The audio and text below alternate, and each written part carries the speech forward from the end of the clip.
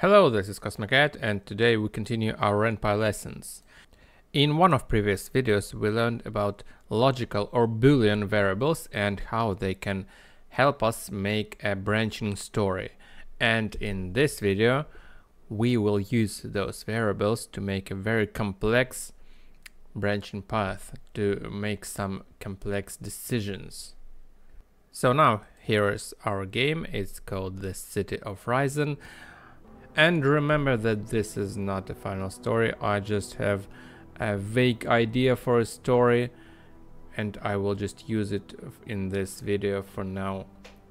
So this will be a story in a world where eldritch gods have risen, like Cthulhu and all of this, and they rule the world and they control humanity. And this is our main character. It's Imani. She works in a store and she's very lucky to have a job and a home in this world, of course. And one day she meets a mysterious stranger like this guy. He is weird, but he's kind to her. So we need a few decisions to make. So let's make a few menus for our player. And the first menu will be a choice to compliment this mysterious stranger or talk to him as usual. And if we compliment him, we set compliment variable to true. Here at the beginning of this script we declared two variables: default compliment equals false and default gift equals false. So these are two decisions that the player will be able to make. So if we compliment this mysterious stranger, we set compliment variable to true. If we don't compliment him, compliment variable will stay false. Then we add some story after that. The stranger's name is Maurice, or Maurice, I don't know how it's spelled. Maurice liked some item that Imani was selling in a store, but he doesn't have any money. Yeah, because he's very mysterious. He doesn't have any money. Here we will present the player with another choice. We can gift him this item or don't gift him this item. If we give Maurice this item for free, we set the gift variable to true and we say that Imani gave the item to Maurice for free. If we choose no, Imani said that he needs money to get this item, and that's it. So now we have two variables and the player can choose to compliment Maurice and gift him the item, or compliment him and do not gift him this item, or do not compliment. Well, there might be different combinations of these two variables later. So how can we use these variables in a more complex way than just checking one of these variables? Let's continue our story and we add the line that the boss saw Imani talking to stranger for a long time. He yelled at her and fired her for that. Okay. Here we add another menu. What should she do? Imani can go home or beg the boss to not fire him. And here's a little life hack. If you want to have a menu option that does nothing, you can't just put this empty. You must do something in this line. So you can just write pass. So if we choose to go home, nothing happens and the game will continue here. If we choose beg the boss, then Imani will cry and beg the boss not to fire her, but he won't listen to her. So well, this menu for now does nothing anyway, because nothing will change, but later we will add something to it. So let's add one more line. Imani cried and went home, and here we will add some magic. But let's see how the game looks for now. So we launch our game. We start the game. This is Money, this is Maurice. We can compliment Maurice or talk to him as usual. Okay, we compliment him. Imani flirtingly complimented the stranger. His name is Maurice. Gift him this item. We can choose no. Imani said that he needs money to get it. And when the boss yelled at her and fired her, we can go home or beg the boss. Well, and anyway, if we choose to go home, Imani cried and went home. If we choose beg the boss, Imani cried, begged the boss not to fire her, but later she cried and went home. So as you can see, we have 3 different menus in our game now. And now we will add some complex conditionals, more complex than in previous video. We write if as usual, complement. We can write equals equals true, but in Boolean variables, if complement is the same as complement equals true. So we check if complement is true, but now instead of just put colon here and add what will happen if we complemented Maurice, we write if complement and gift. So if we choose to complement Maurice here and then we chose to give him this item for free, then something will happen if both these variables are true. So if that what happened, then Maurice tells Imani that he is one of Eldritch gods and he loves her and wants Imani to go with him, and then we just jump to the end label.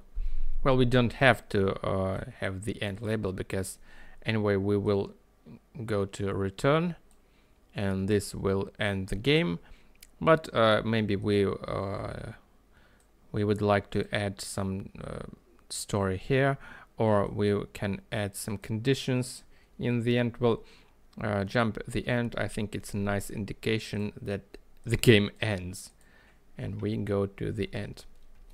But what if we didn't compliment Maurice, or we didn't gave him something for free?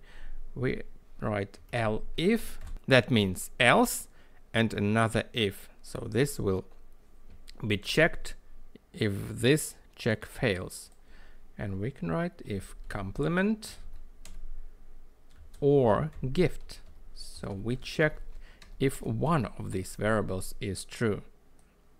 If we complimented Maurice but didn't give him the item for free, or if we gave him this item but didn't compliment him, then this will happen. And we say that Maurice didn't like the way the boss treated Imani, and then Maurice killed the boss and left. Not the worst ending, but still not the best one either.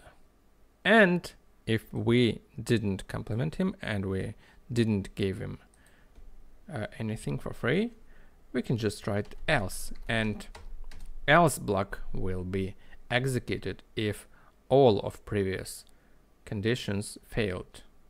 We can have as many conditions as you want in if blocks, and if none of them is true, then the else block will be executed. And here we write that Imani lost her job and home, and soon she was sacrificed to the Eldritch gods. Yeah, well, that is, I think, not the very nice ending.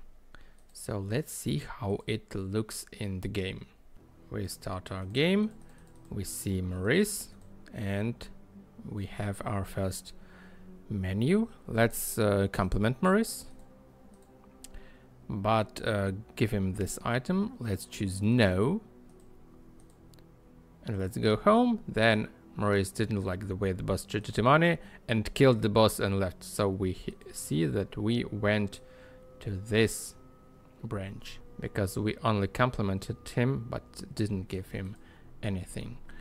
And of course, if we don't compliment him and talk to him as usual but give him the item for free, then we will go to the same ending. Maurice didn't like the way the boss treated Imani and killed the boss. And of course, if we choose to compliment Maurice and then give him item, then Maurice tells Imani that he is one of Eldritch gods and he loves her and wants Imani to go home with him. And as you can guess, if we choose to talk to him as usual, then we choose not to give him anything, then Imani lost her job and home, and soon she was sacrificed to the Eldritch gods. So you see that we can make a lot of branching paths at one spot based on previous player interactions. We can have more variables here, like we could have if we compliment and gift, or we hugged Maurice, then this will happen. So we can combine and or, and we can add this here and hugged. So we can make very complex conditions. But if you know maths, and I really hope you know maths just a little bit, then you can think about and or like multiply and plus signs. And true is the same as 1 and false is the same as 0. So to understand will this condition work or not, we multiply 1 by 0, we will get 0, and add another 0, so this will not work. But if both of these are true, then we will multiply 1 by 1, we will get 1, and if we add 0, we will still have 1. And of course, if these are false, let's think of them like 0. And if this is true, then we will multiply 0 by 0 and plus 1. That will be true.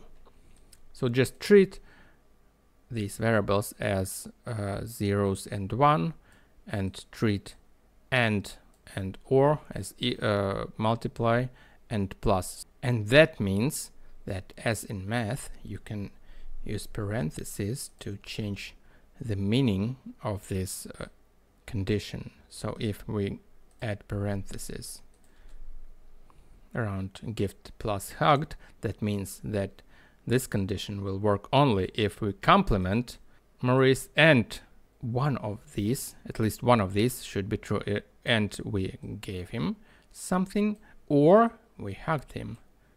But this should be true always.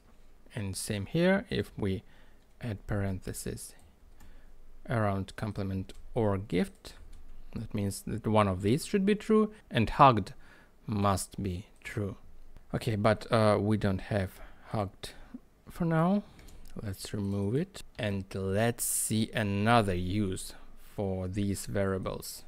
Let's go back to this menu where the boss fires Imani, and we have a question. What should we do? We can go home, or we can beg the boss not to fire us. But let's add one more choice here, and this choice will be ask Maurice for help.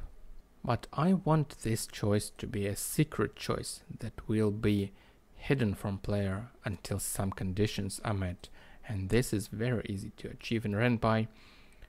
After this text we put space, we write if, and then we write our condition. So if we complement and gift, then this menu option will appear. If one of these variables is false, then this option will be hidden. So let's add what will happen here. And if we choose ask Maurice for help, Imani begged Maurice for help and he killed the boss. So let's see how it will look in the game. Let's start the game. Let's choose not to compliment Maurice. Let's give him the item for free. And here, when boss fires money, we can go home and beg the boss for not to fire us. We have only two options here. Let's go back to the beginning of the game. And now let's compliment Maurice and then let's give him item for free. So what will happen? The boss tries to fire here. And we have three options now in the same menu, because we complimented Maurice and gave him item for free. Then we can see this option, ask Maurice for help. So we can add secret dialogue options in our game based on any conditions we like. So let's ask Maurice for help. And he kills her boss, and this is the end of our game.